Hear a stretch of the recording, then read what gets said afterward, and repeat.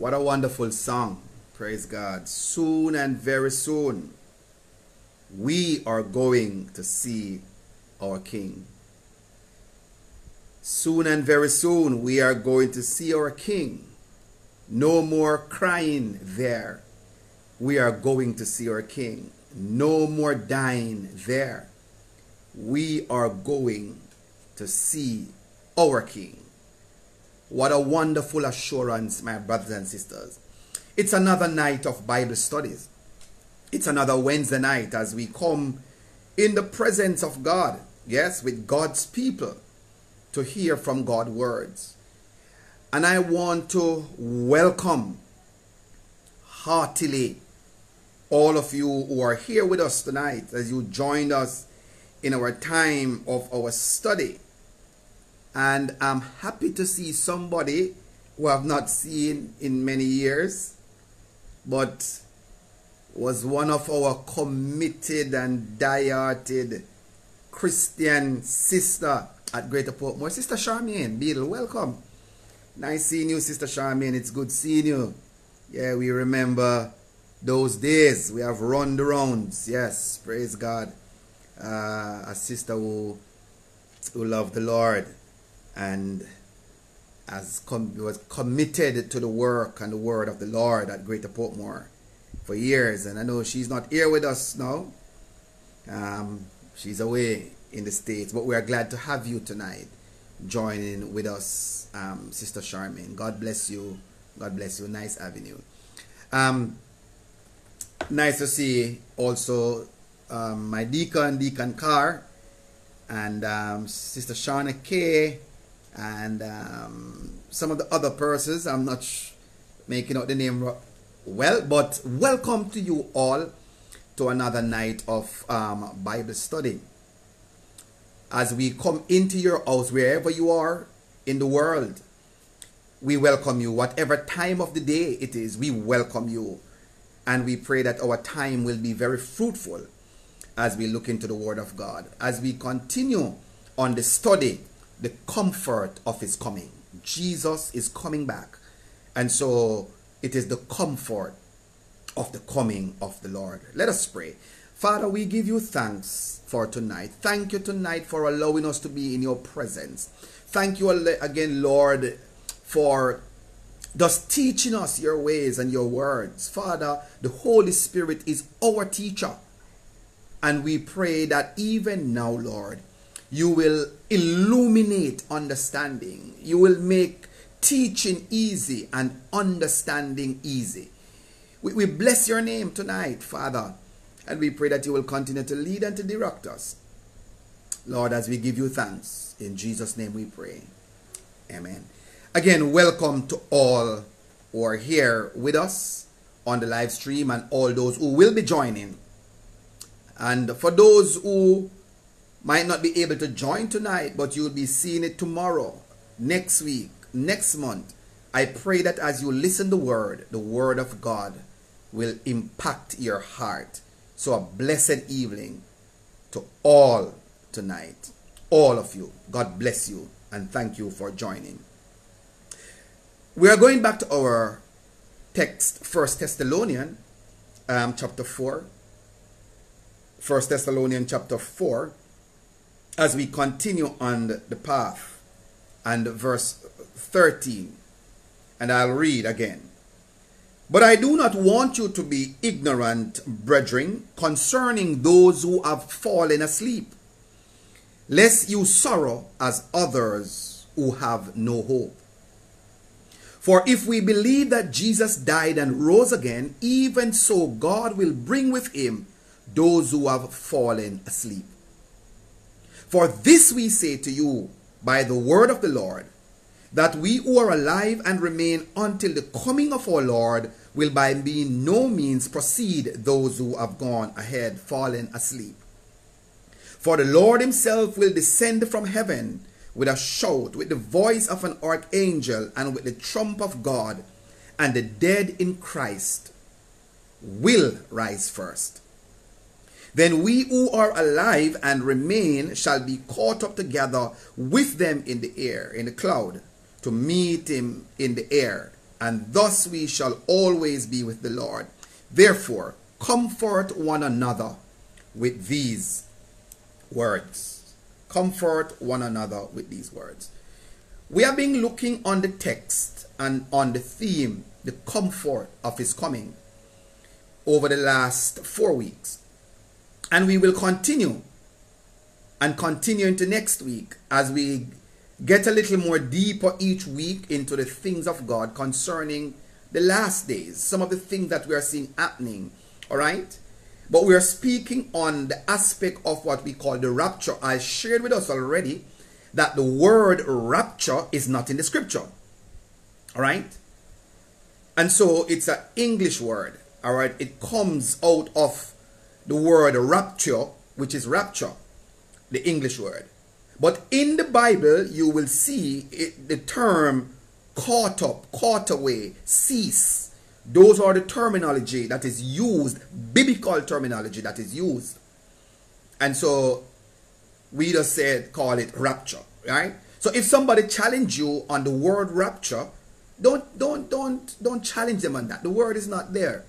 But there are many terms that is used in the scripture to describe it, and we see one right here in 1 Thessalonians 4 and verse 13. All right, we see right here in the scripture. Now we are at a section that we are dealing with the great reunion. All right, so we said this is a reunion. This is the fifth essential that we must know as Christians, that brings hope to the children of God. For those who have fallen asleep in Christ, the Bible said they will rise first.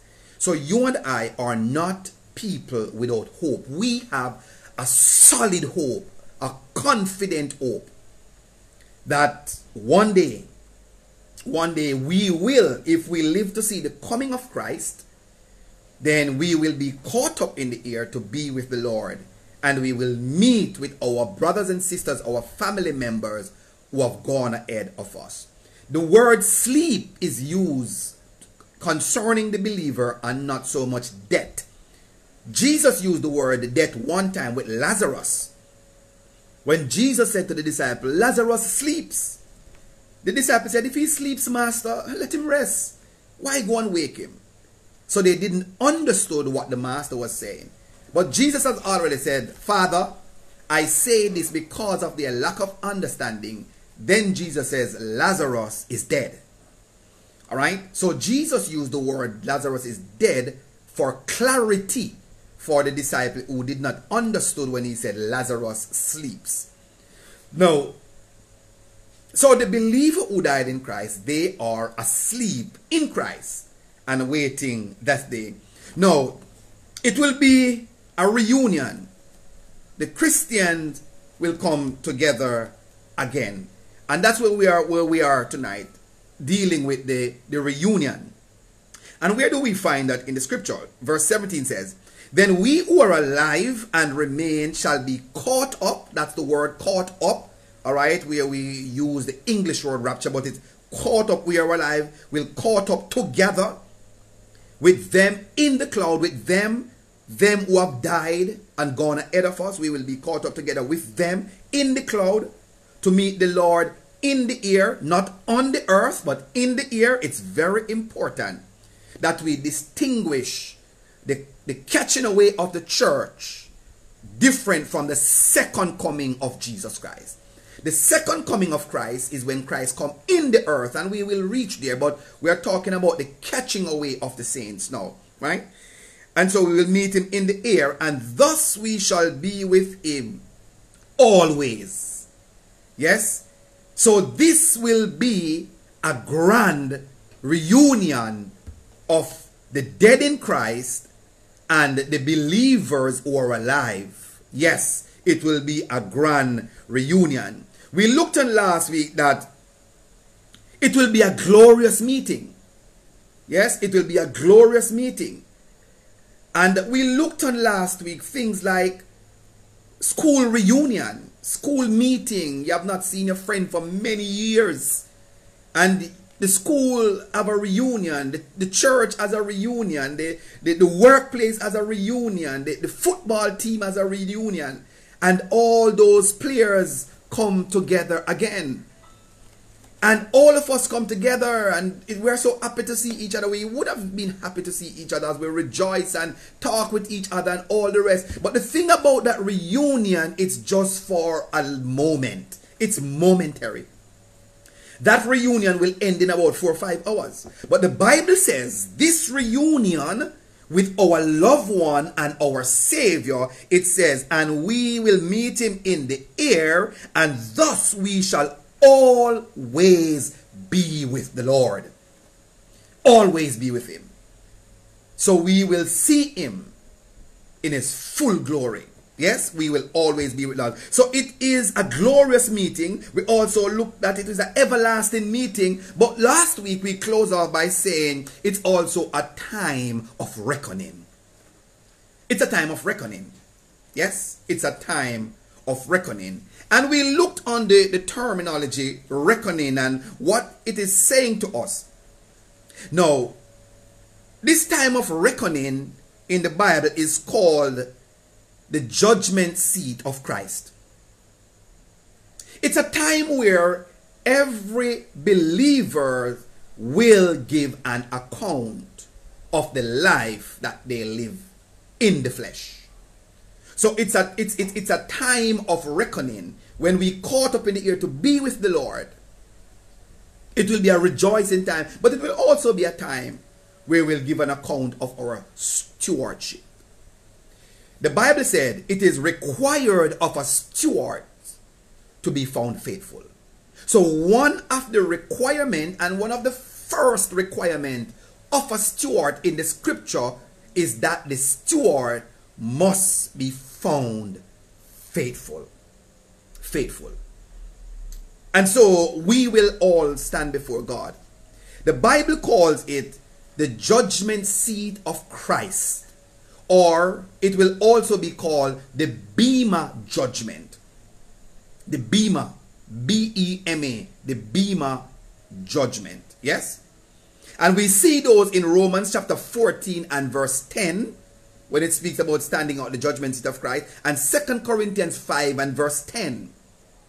The Greek word Bema, which is translated judgment seat, refer to the place where Olympic judges award crowns to the winners.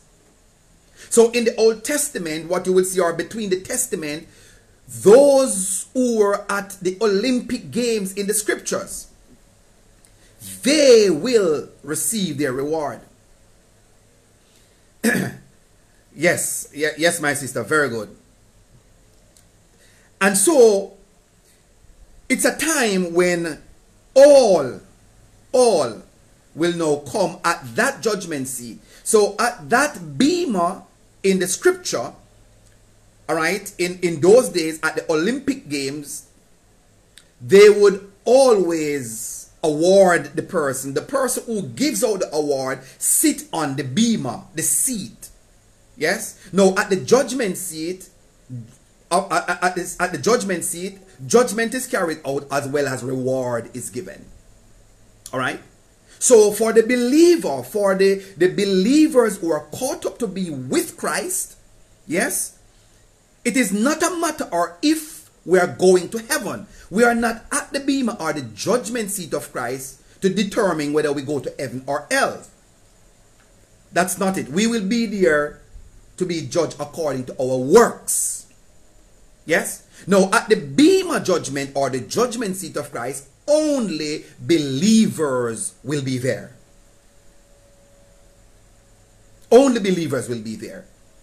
Now, in the great white throne judgment, that's a different one. And I'm going to read that tonight to show us the three major differences between the judgment seat of Christ and the great white throne judgment. Because people mix them up all the time. So I'm coming to that. All right, so we will all be seated to receive our reward according to. Yes? Now, what are the difference between the judgment seat of Christ and the great white throne judgment. Now let me, last week I read 1 Corinthians, and I'll be going back there, for 1 Corinthians chapter 3 verse 8 to 15, and also Revelation chapter 20 verse 11. So let me read Revelation chapter 20 as I deal with the great white throne judgment. Alright, so it's Revelation chapter 20.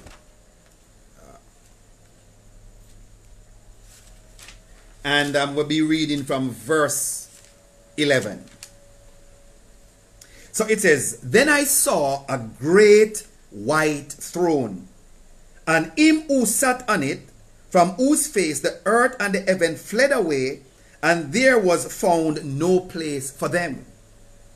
And I saw the dead, small and great, standing before God. So when you hear this, it sounds as if it's speaking to the rapture or the bema. And so people mix them up, all right? And so the great and small will be standing before God. And the books were opened. And another book was opened, which is the book of life. And the dead were judged according to their works and the things which were written in the book. The sea gave up the dead who were in it, and death and Hades delivered up the dead who were in them, and they were judged each one according to their works. Then death and Hades were cast into the lake of fire. This is the second death. And anyone who found written in the book of life, was anyone who not found written in the book of life, were cast into the lake of fire. So that is the great white throne judgment. No, it says right here that, and I saw the dead, small and great, stand before God. And the books were open, which is the book of life. Now, the difference between the great white throne judgment and the judgment seat of Christ. First, at the great white throne judgment, books will be opened. The book of life will be opened. Yes? And it says, and the dead will be judged out of those books. Alright? According to their works. It also said, apart from the book, it says that death and Hades were cast into the lake of fire. And it speaks of the second death, and anyone who is not found in the book of life were cast into the lake of fire. Now, in the judgment seat of Christ, there will be no books that will be opened. Alright? There will be no books that will be opened. At that judgment, the judgment seat of Christ, there will be no depart from me and go to hell and cast into the lake of fire. That will not be there. But at the great white judgment, you will see that. So at the next thing is that at the judgment seat of Christ, only believers will be there. At the great white judgment, only unbelievers will be there. There's a difference between them. Secondly, at the judgment seat of Christ, which is the bema, that happened immediately after the rapture. But with the great white throne judgment, this comes after 1,000-year kingdom reign. So there will be a long period of reign in the earth before the great white throne judgment. But the judgment seat of Christ, it happened when the believers are taken up to be with the Lord. Also, the judgment seat of Christ, or the bema, determine rewards for the saved. At the judgment seat of Christ, it determines the amount of judgment that they will get. So they are different. And if we mix them up, then we will be in problem. Yeah? So only believers will be at the bema judgment of Christ, where our works will be judged. Because we would have already been heaven bound. We would have already been taken up in the catching away of the saints. So that would not be a period of whether we go to hell or heaven. We would have already been taken up with Christ. Alright? So I want us to keep that distinction very clear in our minds. Alright? So we will not only meet with our Lord Jesus Christ in this catching away, but we will also be reunited with the believing dead, as I said. Those are our friends and believers who have gone ahead of us. And together with them, yes, it will be a great time of encouragement. My brothers and sisters, death is the great separator. Death separates, whether it's physical death or spiritual death. Physical death separates us from our loved one in the physical realm. Spiritual death separates us also. Yes? And so death is a separator. Death is the great separator. But Jesus is the great reconciler. He will bring us again together. What a day that will be. Yes? When more Jesus we will see. Yes. It will be a day of rejoicing. A great day of reunion with our brothers and sisters. It's a time of reckoning. Yes, as we stand before God. The truth is, the Bible does not reveal all the details of the reunion, of that caughting up and every single thing that will happen when we are caught up. The Bible does not reveal all that. But a day is coming. On that day, we will see what it all entails. All right? When Jesus, you remember the story when Jesus raised the widow's son in Luke chapter 7 verse 15? You know, I came across this today as I was just revising.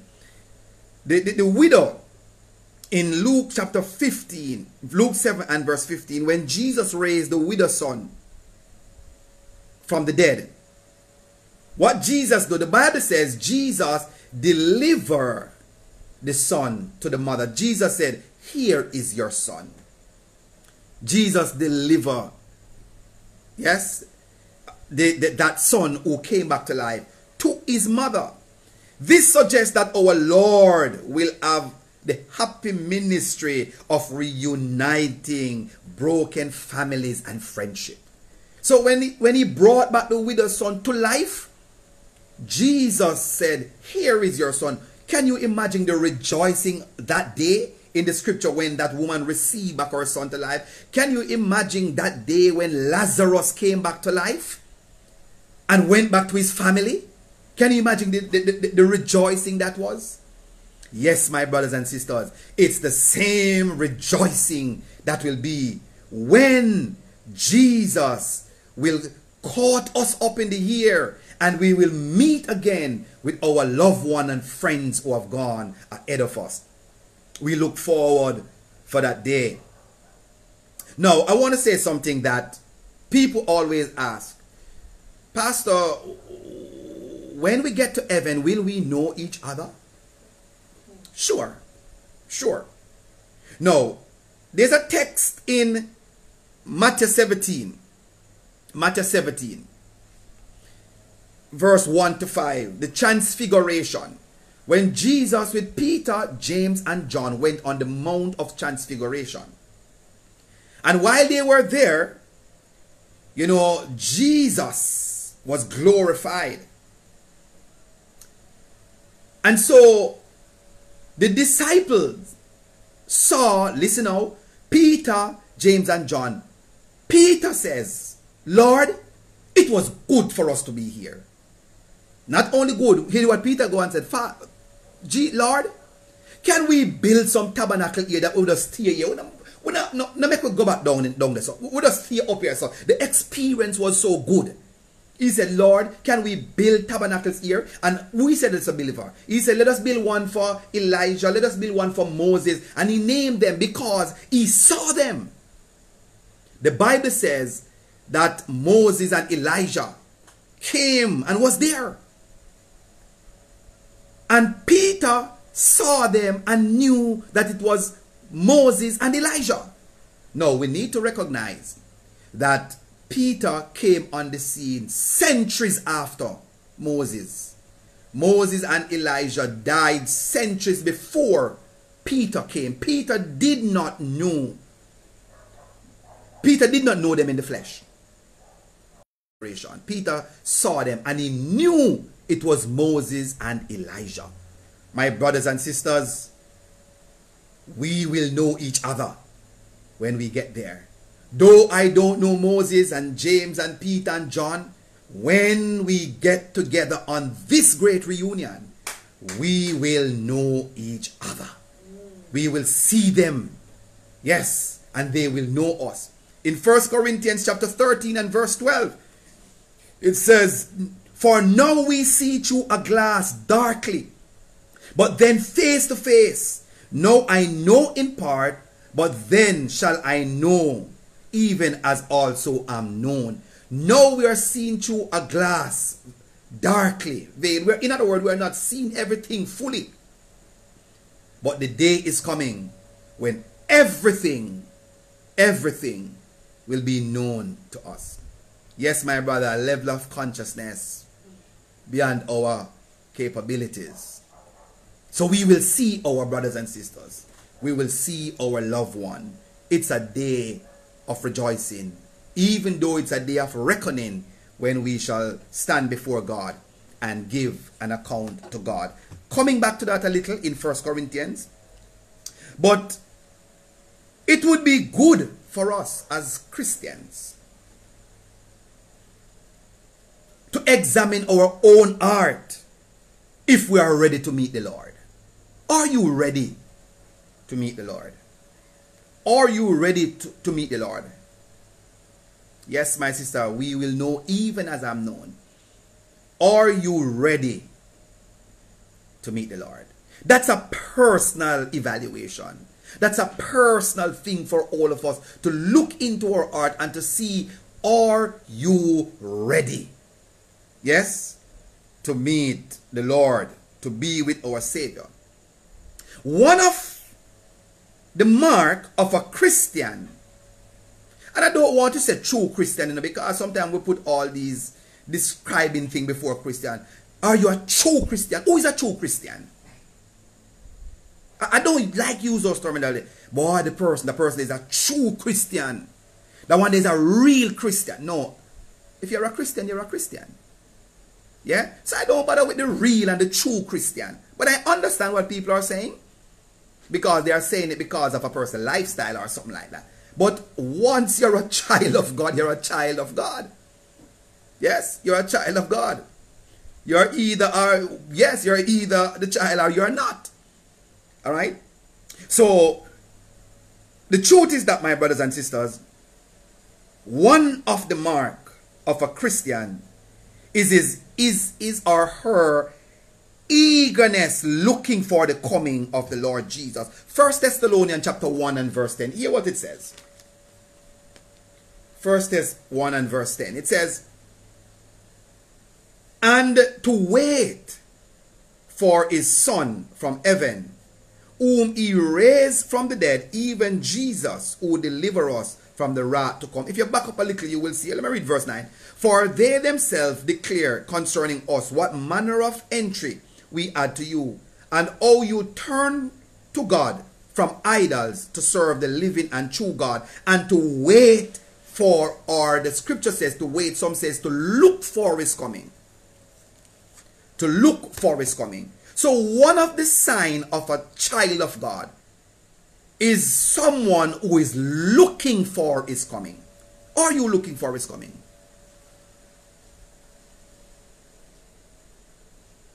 Oh, all right, good question, Joan. Do we give an account when we get to heaven, or it's just the one who goes to hell? Good question. No.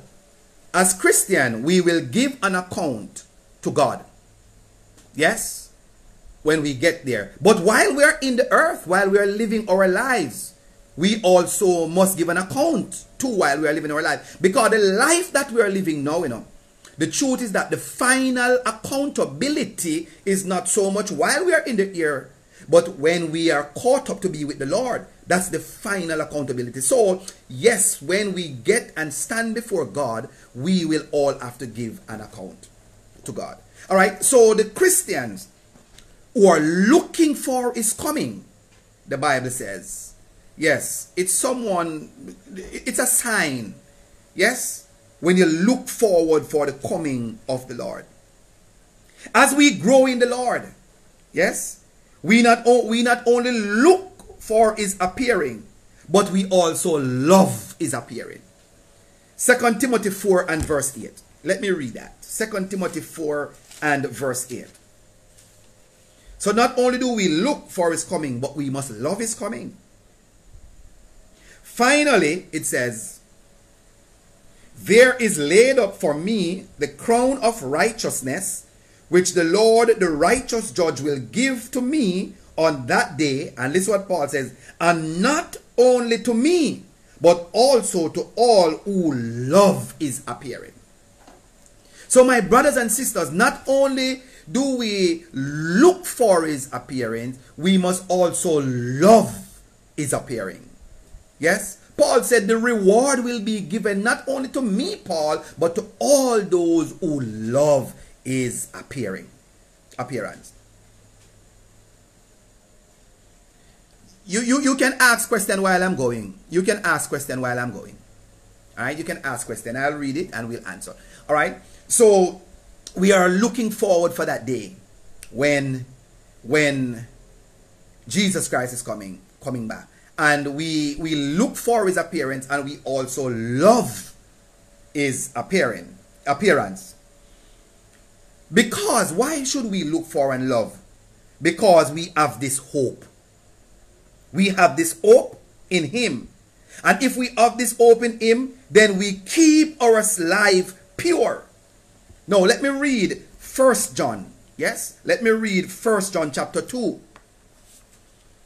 And hear what it says again to us as believers. So we must love his appearance, his coming, and we must look for his coming. But 1 John chapter 2, and I'll read verse 28. 1 John chapter 2, it says, and now, little children, abide in him, that when he appears, we may have confidence and not be ashamed before him at his coming. Very important, brothers and sisters. Little children, abide in him. Remain steadfast in him. That when he appears, yes, we will have confidence and not be ashamed before him at his coming. If you know that he is righteous, you know that everyone who practices righteousness is born of God.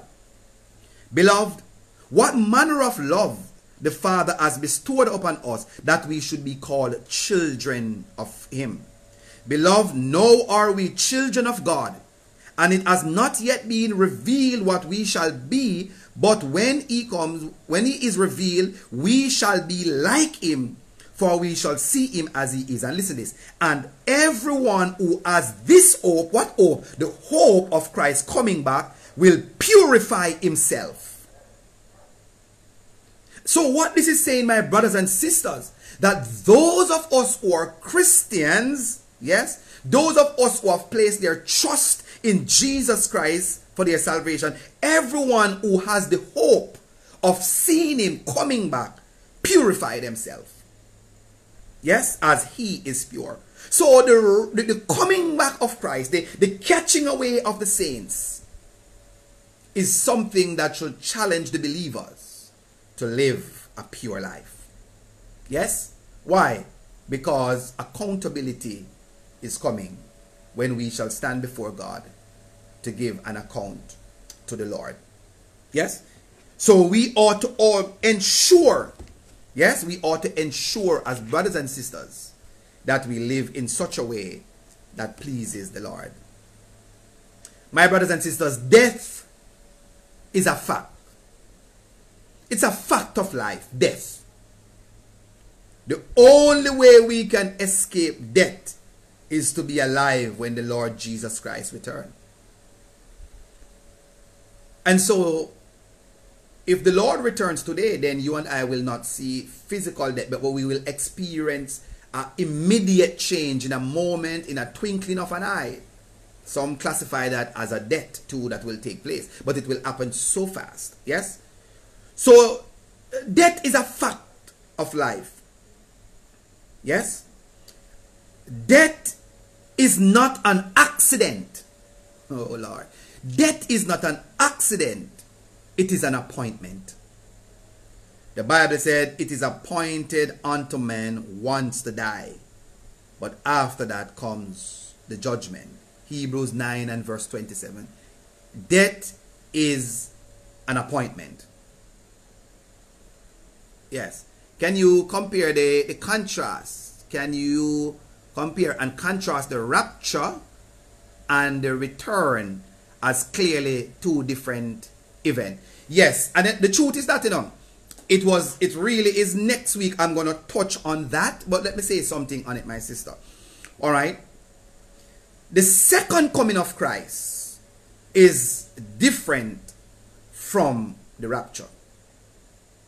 Now, with the rapture, or let me use the catching away of the saints, let us be politically right for those who will chastise us.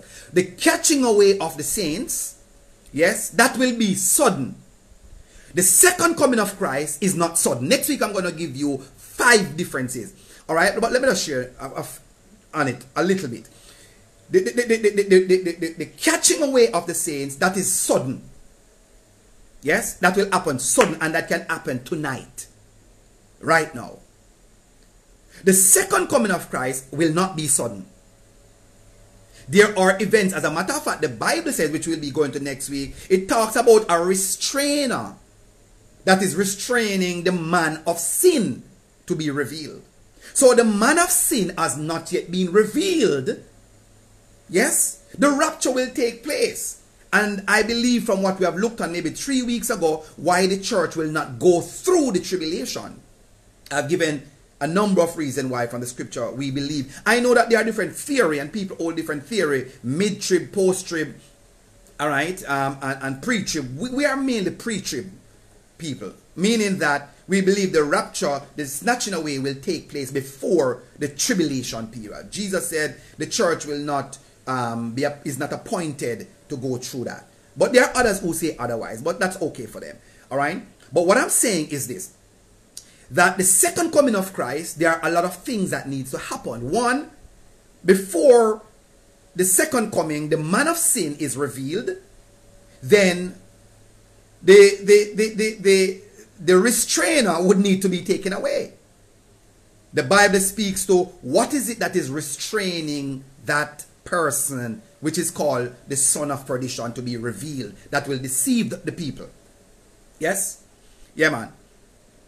Very good. Yes. So, for sure, there are many different differences. But as I said, I will come on that next week, because there are many things happen for the second coming of Christ. The second coming of Christ, also, a next one, the rapture or the taking out of the church, nowhere it says Christ came to the earth. It says he came in the where? In the air. And those who are alive will be caught up and meet him where? In the air. In the second coming, it speaks to Christ coming to the earth, landing on the earth, putting his feet on the earth. So there are differences between both. And I am fully aware that there are major debates, and people hold different view. But from our biblical perspective, as we take it, we see a clear difference between both. All right, a clear difference between both. Now, let me just speak to one passage, and then we close up for tonight in our time of study. As usual, I don't want to detain us too long. Yes, we want to honor something. Now, in 1 Corinthians chapter 3, 1 Corinthians chapter 3, I read it last week, but let me just read a few verses from it, which talks about Paul plant and Apollos, water. I plant, Apollos water, but God gave the increase. 1 Corinthians chapter 3. Now, verse 10 says, according to the grace of God, which was given to me as a wise master builder, I have laid a foundation, and another built on it. But let each one take heed how he builds. For no other foundation can anyone lay than that which is laid already, which is Jesus Christ. Now, if any man build on this foundation with gold, silver, precious stone, wood, hay, or straw, each one work will become clear, for the day will declare it, because it will be revealed by fire. And the fire will test each one work of what sort it is. If any one work which he has built on it endure, he will receive a what? A reward. Yes? And if any man work if any one work is burned, he will suffer loss. But he himself will be saved, yet so even through fire. Yes?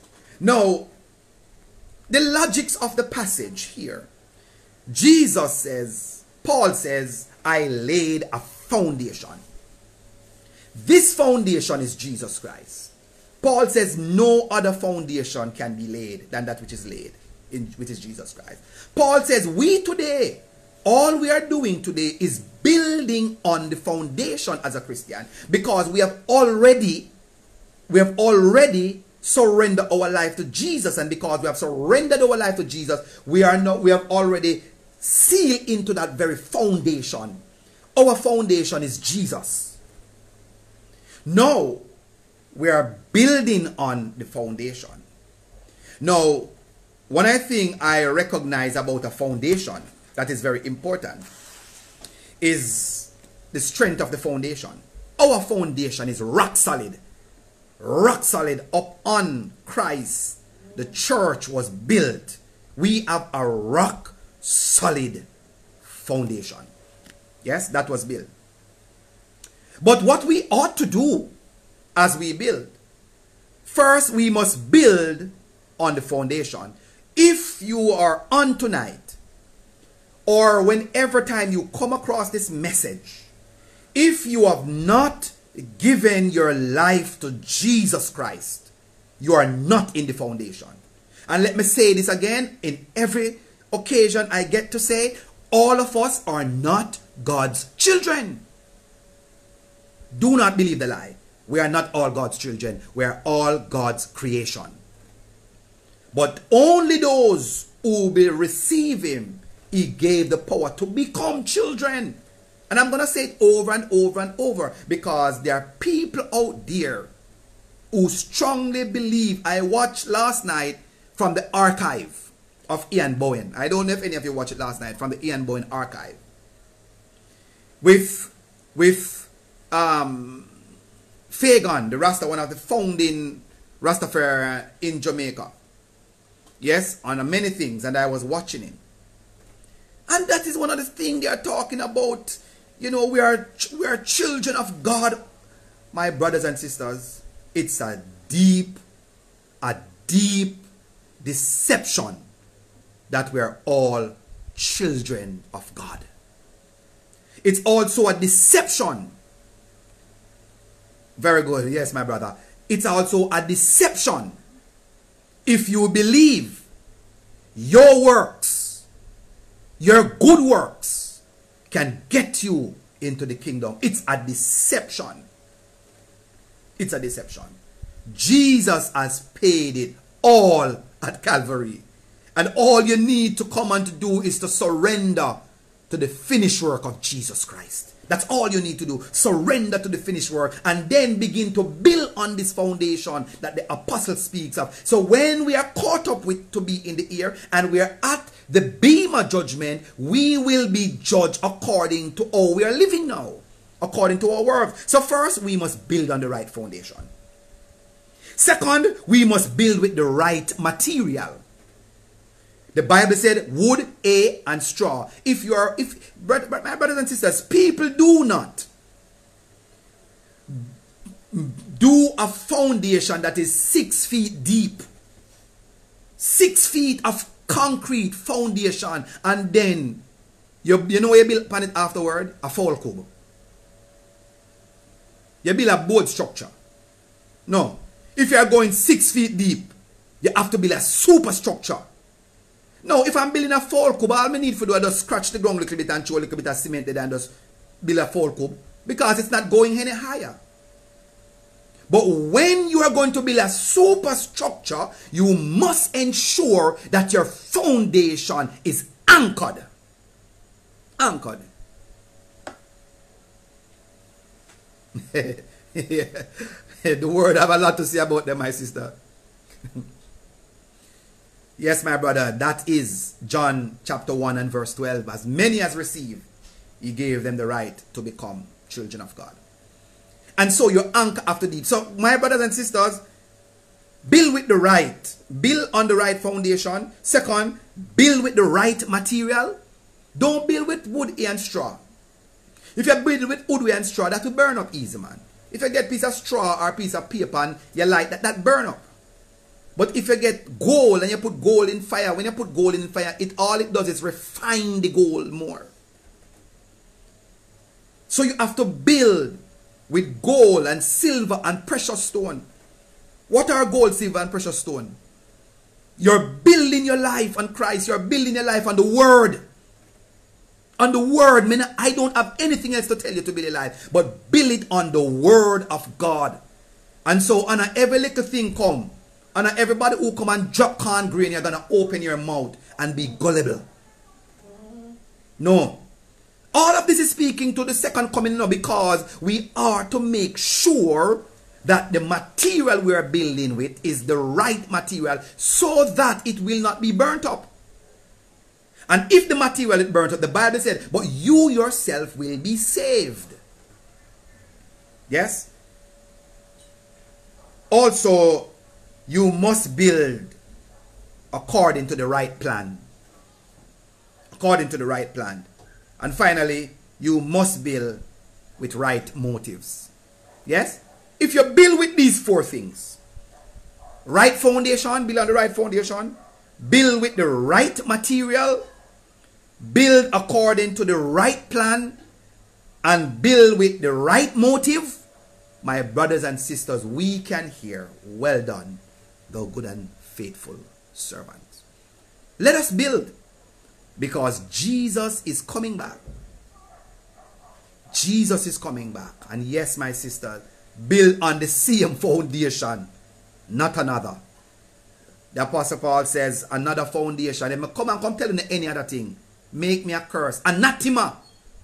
Let me be a curse. That's what it says. Anathema. Let me be a curse. So I pray that you, my brothers and sisters, Jesus is coming back. Let us go forth with the message. This is the message. Jesus is coming back. And every week I'm saying, I know some of us are weird. Pastor, so when we're going to get to the time where we talk about the signs, I'm coming to that, man. I have to build the thing. Not just want to start, you build a house and I build from the roof. If you're building a house and I start put on zinc. If you put on zinc and the structure that they did, I'm building a superstructure. That's when we get to that structure at the top, we will understand in our interpretation of some serious passages. So I'm building solidly to put on the roof. To put on the roof. I pray that God will strengthen all of us as we look forward for his coming, because Jesus is coming back. The song says, coming soon. Jesus in all his glory, not just as Savior, but what? As a reigning King. My brothers and sisters, I pray that you and I will continue in the work of the Lord, because our foundation is solid, because our labor is not in vain in the Lord. And so I encourage all of us, my brothers and sisters, continue to pray for others that they may come into this relationship. Pray for others that they come to know Jesus. Pray for our brothers and sisters who are out there who have not yet come into this relationship with Jesus. Yes, man, pray for them. And that God will bring deliverance to them. Yes? Tomorrow morning is our morning's devotion. 7:30 to 8. Join us again in our morning's devotion as we continue this week in sharing the word. Tomorrow morning, another of our minister will be coming. Yes? Will be coming to share the word.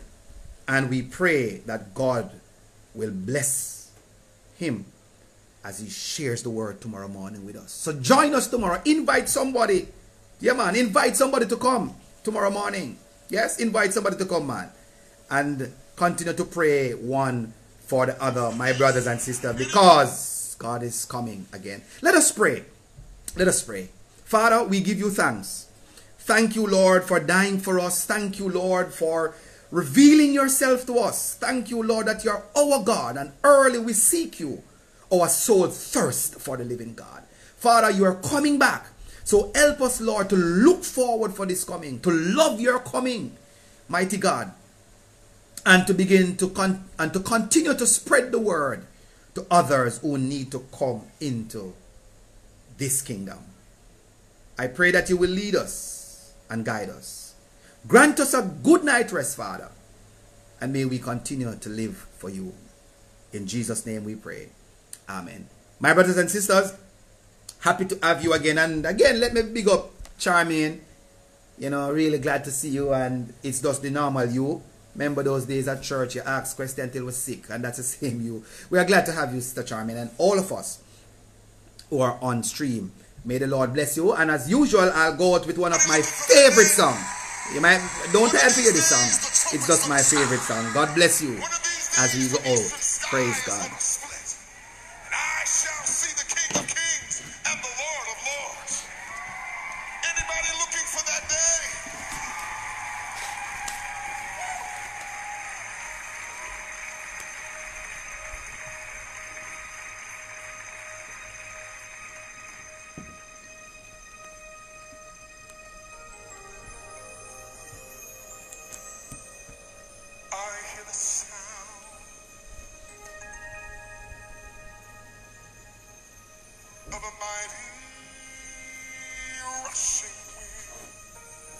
And it's closer now. And it's closer now than you ever been.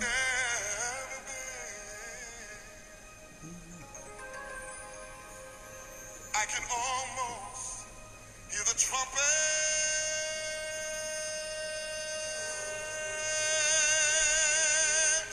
as Gabriel sounds the call. And at the midnight cry. At the midnight cry, we'll be going home. Oh, yes, we will. I look around me. You see prophecies fulfilling. I can see the prophecies fulfilling. Oh, yes, I can.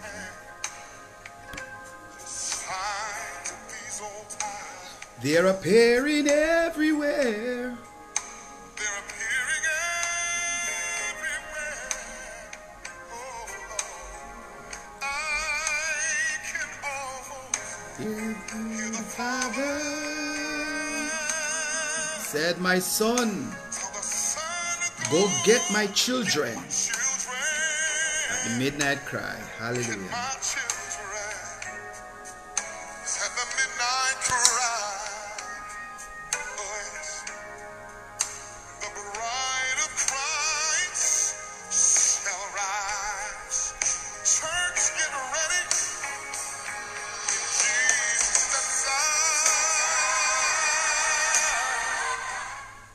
God bless you. Have a wonderful night with your family. God bless you. And I pray that we will all live to see each other.